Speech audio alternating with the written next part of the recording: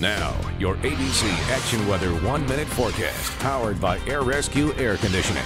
Hello, everybody. Get some rain around early on this Wednesday morning. Onshore flow, some showers around, and maybe a rumble of thunder midday as more storms pop up, and another round of thunderstorms this afternoon.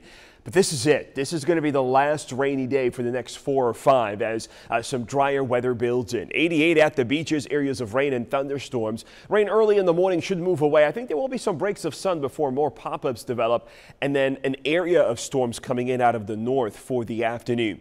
Out on the water, 2 to 3 foot seas, a little breezier, so we're going to keep it at a moderate chop right into the afternoon. 11:09, that low tide just before midnight, and your sunrise at 6:34. So showers around early this morning, clearing out, then rain to the north passes through, especially during the afternoon and evening. Some heavier showers and thunderstorms will be likely. The weekend, no change here. Rain coverage at 10%.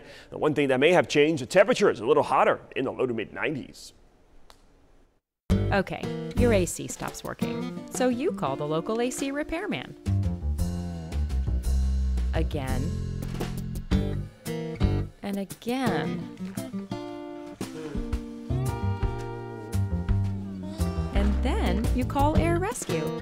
Their routine maintenance keeps your system running worry-free all year long and saves you money on your power bill.